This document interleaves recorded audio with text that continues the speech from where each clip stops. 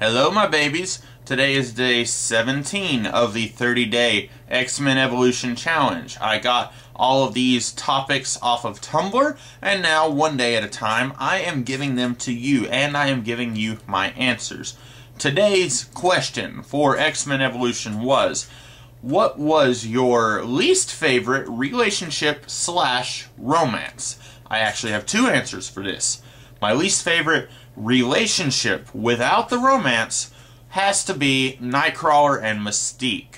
I've talked a little bit about this in one of the previous challenges.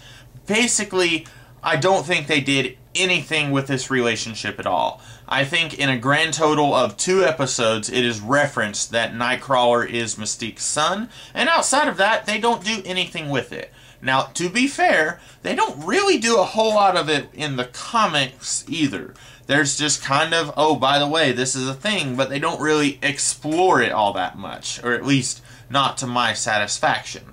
So, yeah, that's a relationship that I really did not care for in the cartoon because they didn't do anything with it. A romance that is more than just a relationship that I did not like was the on-again, off-again Kitty Pryde / Avalanche thing. I actually liked Avalanche in the cartoon a lot more than I did in the comic books. I don't think Avalanche really has a personality in the comics. He's just kind of one of those guys. He's there. He was part of Mystique's Brotherhood.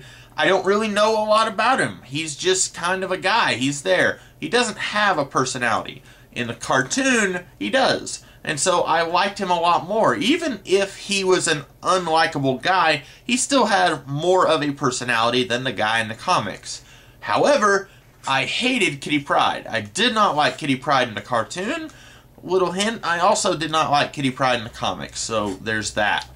I never understood why Avalanche had a thing for Kitty. I didn't see what he saw in her, and I don't really think, just on a very objective level, I don't think this relationship, they really ever did anything with it either. There were a few episodes where Avalanche was trying to flirt with Kitty.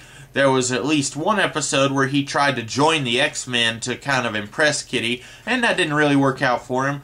But overall, they didn't do a whole lot with this relationship either. So, those are the two relationship/romances that I did not like in X-Men Evolution. I would love to see what you guys think. Do you agree? Do you disagree with my choices? I would love for you to tell me so in the comments below, or you can do a video response. I would really love to see your video responses. And I will see you guys tomorrow with another challenge concerning X-Men Evolution. I will see you guys then. Bye-bye!